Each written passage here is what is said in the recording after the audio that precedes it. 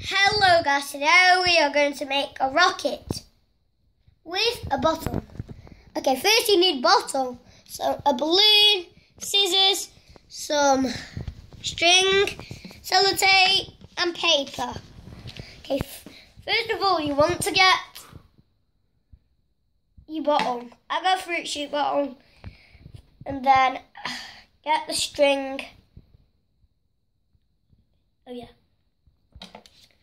Now take your scissors. Be careful with scissors because they are sharp. Okay, now you need to cut it off like that. Do you want me to help? Let's pause the video guys. And No guys, actually. Put it a little bit further into the scissors. Open the scissors. Open them.